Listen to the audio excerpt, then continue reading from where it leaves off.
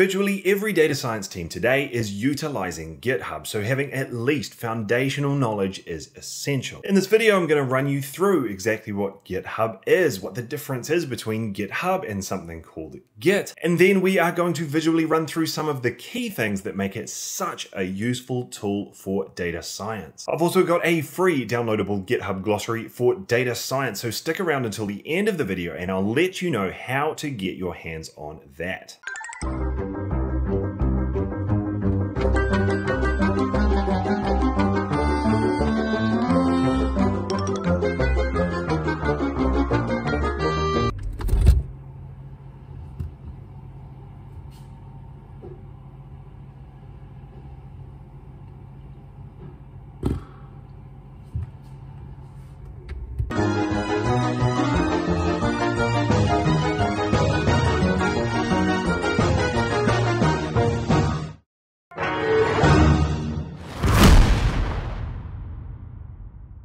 All right, so let's get straight into this. And there are really two parts to this story. There is Git and there is GitHub. GitHub is a website, or at least a front end, that allows us to utilize the functionality of this tool called Git. And while most of us just refer to all of this by the name GitHub, like I said a second ago, GitHub itself is really just the front end to all of the cleverness that is Git. And there are two main features of Git that make it such a useful tool for data science. The first is that Git is what is known as a version control system, which simply put is a system that stores a log of changes to files. Think of it as a filing system for every draft version of a document you've made for a particular project, right from creation through to completion. In data science, when creating code for a project, we often end up with many different versions as we work on it over time. For me, generally this is something like ML code v1, ML code v2, and then ML code final.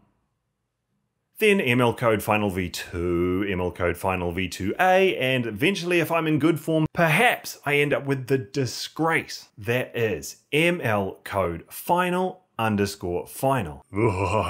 It makes me feel filthy just reading that, but we have all been there, and like I say, I am certainly guilty of it too. The beauty of a version control system is that it keeps track of all of this for us, so we can just make changes and updates as required, and each time a version of the document is recorded. If for some reason we need to move back and forth between versions as they're all saved, we can easily do so. So imagine you find there was a big old bug in the latest version of your code. You could either mash your way through it all searching for this phantom bug and then patch in some dodgy fixes, or if the error was due to a previous change in the code, you could easily revert back to the version prior to the mistake being created, make any fixes, and go on your merry way from there. This can be so useful, and trust me, can save a lot of data scientist tears.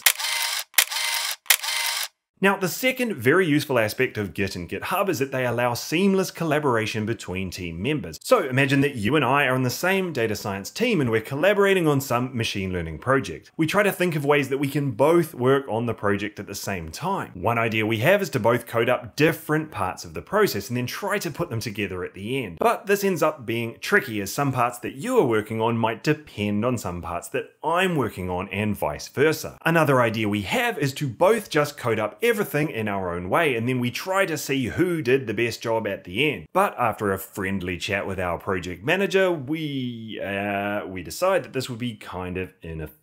So what do we do? Well, if we were to utilize Git and GitHub, I could create what is known as a repository, and this would contain all the files and code we need for our project. Once we have this, I could start coding away on what is known as the master or main branch of this repository. Now, when you are ready to start collaborating on the project, you could create a separate branch to work on. For all intents and purposes, you can think of this other branch as your own temporary copy of the repository. Officially, it's not explicitly a copy, that would be known as a fork. A branch is more like a separate track within the repository. Either way, the key point is that within your branch, you can make and test changes to code, and you could add a new code, but these changes and modifications would only exist in your branch. They would never disrupt or alter the master or main branch. So I could be happily coding away on my version of the code, making updates and changes, and you could be doing the same. After a while, perhaps you feel that your changes are ready to go and you want to incorporate them them into the code that I've been working on. To do this, you would submit what is known as a pull request. And a pull request is where you are essentially requesting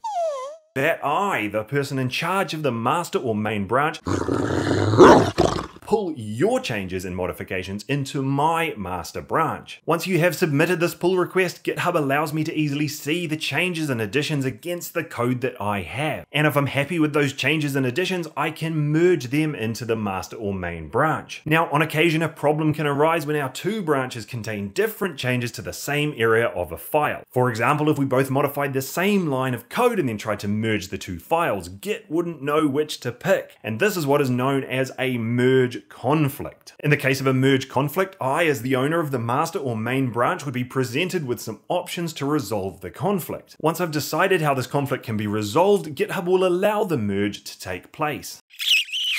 Now, so far in this video, I've just spoken about how we'd both be coding away on the files within each of our branches. But what exactly are we using to code? GitHub exists in the cloud and is mainly used for file storage and version control like we've discussed, rather than having the functionality for coding itself. The most common way to do this is to provide ourselves access to the cloud-based repositories on our local computer. And we do this using a process known as cloning, where we, funnily enough, make a clone of the repository on our PC, where it essentially exists as a folder of files like any other that we have on our hard drive. We can then work away on these files like we would normally, and when we are ready to upload them back to the cloud-based repository, we can either drag and drop them in on the GitHub website, or we could use some clever command line instructions to push the updated files back up. Both of these approaches result in the same outcome. It's really just down to preference and efficiency.